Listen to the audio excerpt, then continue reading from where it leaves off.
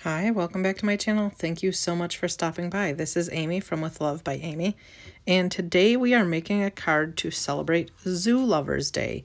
It's an obscure holiday that is celebrated on April 8th every year to basically draw attention to the preservation that is zoos, basically, of animals that could become extinct. And it just, it's just another fun, obscure holiday that we're celebrating and trying to bring more attention to because, these are fun days to draw attention to. And so what I'm going to do is I am going to start off by stamping the elephant. This is from the Zoo Babies stamp set from Stampin' Up! From a long time ago. And I know it's a discontinued stamp set, so I have linked a stamp set from Lawn Fawn that's still available that would work really well for this kind of technique. So in order to make sure that because these aren't clear stamps, they're red rubber, so in order to make sure that they're lining up properly, what I'm doing is I stamped the first one, the elephant, and then I put the grid mat, the transparency grid mat, down over my card panel, and I put a little bit of ink on the feet of the next animal, which was the rhino.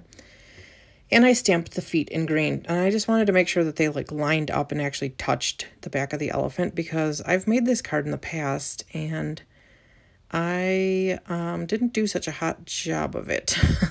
It's probably on my Instagram somewhere, or maybe I didn't even share it. I don't know. But it didn't turn out as great because I didn't use the grid transparency. So once I get the stamp positioned properly where I want it, I will remove the transparency and then stamp the animal down in the ink that I wanted. And I am using Catherine Pooler, the Party Collection inks. And so the next animal we're going to do is we're going to do the lion. So same idea. We're going to stamp his little feet on the grid transparency, see if he's in the right spot. And sometime, I just wanted to make sure that he touched the rhino's back. So I am going to adjust him ever so slightly. And then I'm going to re-ink the stamp and stamp it down in its entirety on the card panel. And the card panel itself, I did cut it out with the inside out stitched rectangles from Lawn Fawn. And I will link those in the description box below as well. The process is very much repetition because I'm doing the same exact thing with each animal, and the zebra's going to go next. And I just think these animals are adorable. And just, the way that the card ended up lining up and spacing out, totally by coincidence. I didn't plan that. It just kind of happened. So that was pretty cool.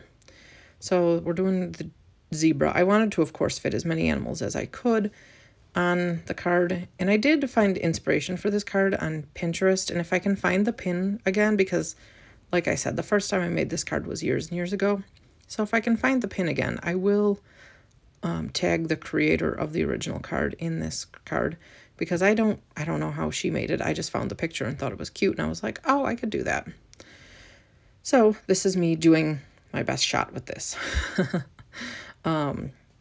The black ink, I did use, I think that's the Gina K ink, the Obsidian Black Gina K ink. I think it's it's the amalgam ink from Gina K. And after yep, there we go. We're going to put it away. And I am cleaning off my stamps with my Tidy Towel. I keep my Tidy Towel in a salt cellar, and I keep it damp in there. That thing stays damp for so long in there. It's amazing. Seriously, I need to do some little time-lapse review or something of that salt cellar thing, because it's literally the best thing for keeping my Tidy Towel damp so that I can craft whenever I want. I seriously have some blockages when it comes to things that stand in my way when I want to craft. Like, if the Tidy Towel was not damp and ready to go, I might just be like, not going to clean up after myself. I mean, let's be honest. I do skip cleaning up after myself quite frequently just because, I have kids and I'm a crafter who's messy. But, I don't know. Sometimes I just stop when I'm like, I get a roadblock and I stop. Does anybody else seem to have that issue where they're just impaired by something that seems completely unreasonable? Yeah, that's me. something as minor as like, oh, I have to get my tidy towel wet again, derails my plans. And I know, yes, it's very ridiculous, but it is what it is.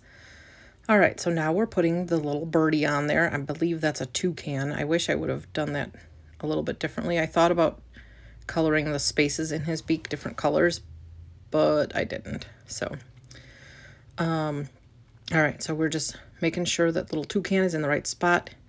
It was a little struggle to get him in the right spot so he looked like he was actually standing on that monkey's head. And if you hear a bunch of noise in the background, it's really, really windy here in Oklahoma today. Yeah, crazy, crazy windy. A nice day, but windy, windy, windy. So, yeah, it sounds like my house is going to blow away. It's not a tornado, though. No risk of tornadoes today. So, yeah. All right, little birdie's legs are finally in the right spot, so I'm going to wipe that off.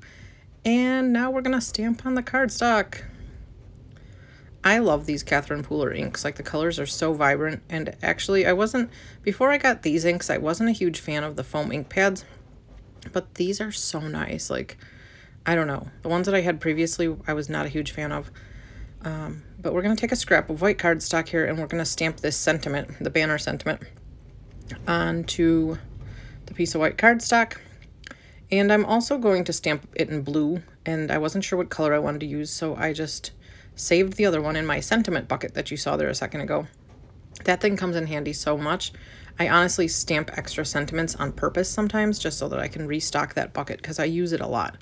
I tend to keep unsentimented, though that's a hard word to say, unsentimented cards on my desk or in my collection sometimes so that I can just give them to the appropriate person and add a sentiment. Because you never know when you're going to need a birthday card versus just a, hey, how you doing type of card or something. So just keeping the cards plain helps me out.